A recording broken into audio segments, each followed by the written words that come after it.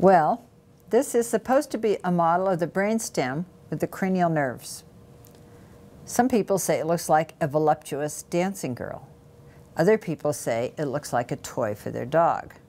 However, the pharmaceutical companies maintain that this is how neurologists can learn their cranial nerves. There are 12 cranial nerves, and it takes about 12 years to learn all 12 of them until it's automatic. I don't know why 12 nerves can be so complicated, but what we're going to try to do is to take some of the mystery out of this model and help you associate three things: the level of the brainstem, the cranial nerves that supply it, and its blood supply and reflexes to be tested.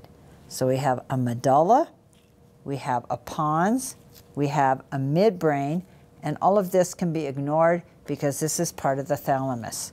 So midbrain on the ventral surface by the cerebral peduncles, which we'll come to in another time, the pons on the ventral surface where the basilar artery was running, and the medulla where the vertebral artery was running. So here's the first little piece that you need to memorize. There are 12 cranial nerves.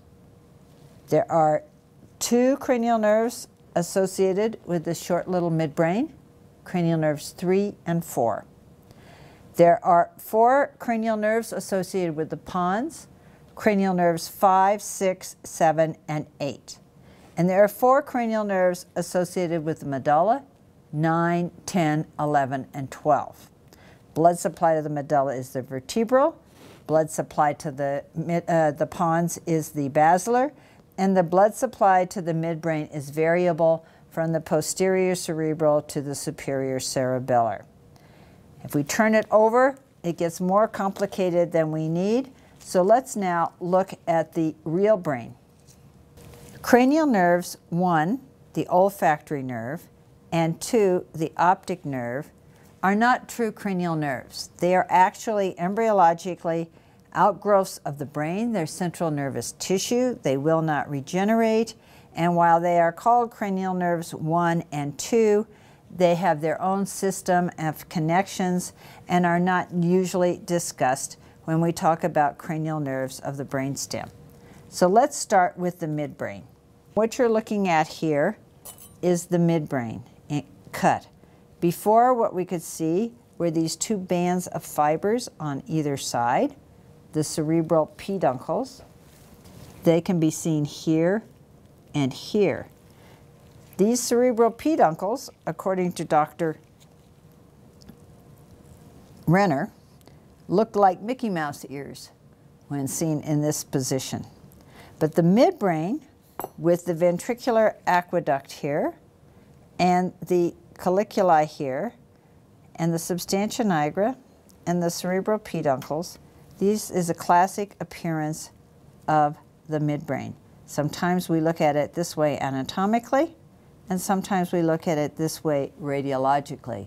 So the trick is eventually to be able to turn things around in your mind. But we're not going to worry about the day. We're just going to look at the cranial nerves associated with the midbrain. And the first one is the 3rd cranial nerve. It's missing on the other side. It emerges between 2 vessels, the posterior cerebral artery at the top of the basilar and the superior cerebellar artery.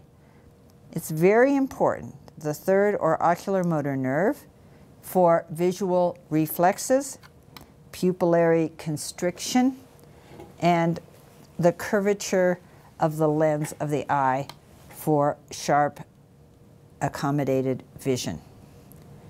The other cranial nerve associated with this level, the midbrain, is this fine, small, tenuous nerve called the trochlear nerve. This is the 4th cranial nerve.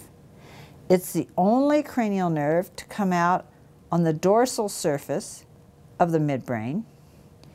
Inside the midbrain it crosses, but we don't need to worry about that. And it supplies one rinky-dink muscle called the superior oblique muscle. So this right trochlear nerve goes to the right superior oblique muscle. And clinically, it's not particularly important. whereas the third nerve, the oculomotor nerve, supplies all but two of the eye muscles and the eyelid, and is important clinically because it's easy to recognize deficits associated with this cranial nerve. So, cranial nerves 3 and 4, oculomotor and trochlear, midbrain. Next we go to the pons. We've taken the vessels off so you can more clearly see the cranial nerves 5, 6, 7, and 8. Let's start with 5. 5 is the trigeminal nerve. It's the largest of all the cranial nerves, has the most axons in it because our face, our lips, our nasal cavities, the inside of our mouth, highly innervated by the trigeminal nerve. It comes in right in the middle of the pons. So it's sensory from the face and other structures in the head, and it is motor to the muscles of mastication. You have 4 muscles for chewing: the masseter, the temporalis, and the pterygoids. We don't need to remember that, except that you can test those muscles, and if they're not working, you suspect this trigeminal nerve, nerve number 5. Nerve number 6 has a lot in common with the trochlear nerve, number 4, in that it goes to only one muscle, the lateral rectus muscle, for moving your eye laterally. All right? And the 7th and 8th nerves come out here in this region here. See, there's quite a bit of space here, called the cerebellopontine angle. All right? The cerebellopontine angle, there's a lot of cerebrospinal fluid in there. There's a fair amount of space, and in there are 2 very important cranial nerves. This is the 5th. Let me pull that aside. The more medial one is the 7th nerve.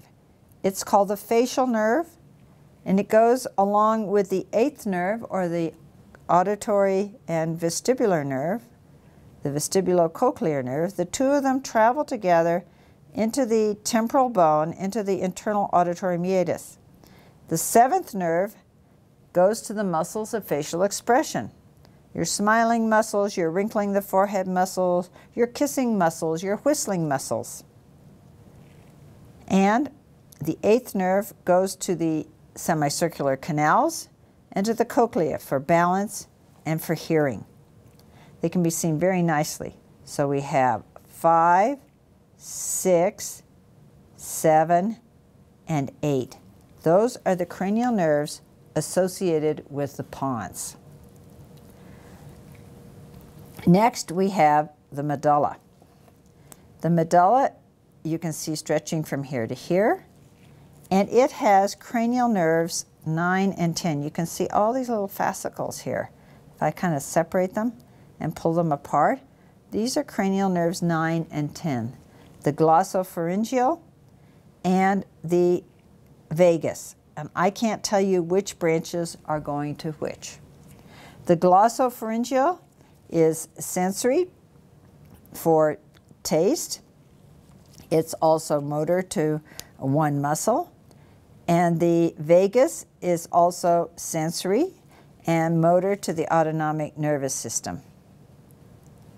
I might mention that the 7th nerve also carries taste. So taste is carried in 7 and in 9 and a little bit of 10. But clinically, taste is not nearly as important as hearing and vestibular function and facial expression and sensory from the face and muscles of mastication or eye muscles or the control of eye muscles. So that's 9 and 10. What happens to 11? 11 is torn off of every single brain I have because it has a unique trajectory that comes up through the foramen magnum, and it's called the spinal accessory because it has part of its origin in roots from the upper cervical spinal cord and others from the medulla, and then it takes a crazy course after coming up into the cranial vault. It goes back out, and that can best be seen in the following diagram. But this cranial nerve is not particularly critical and is easily diagnosed by a slumping shoulder because it supplies the sternocleidomastoid and trapezius.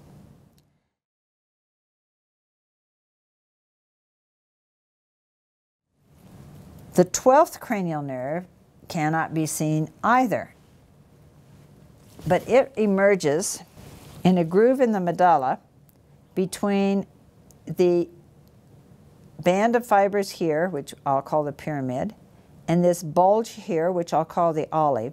And in this groove along here, out come the multiple little roots of the 12th cranial nerve, or the hypoglossal nerve.